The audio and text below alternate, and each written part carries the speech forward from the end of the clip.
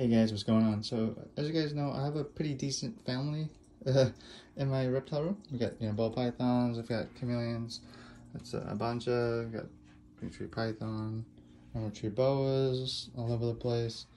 Also have tarantulas, and now we have an iguana. Yes, this is just a temporary setup, so the community just chill and relax. I will get him a bigger setup soon. This is Kona. My wife named him Kona, which is kind of cool. Yeah, that's just a bit of food, some water. This is actually his first morning here with us. And yeah, be a great new adventure for everybody.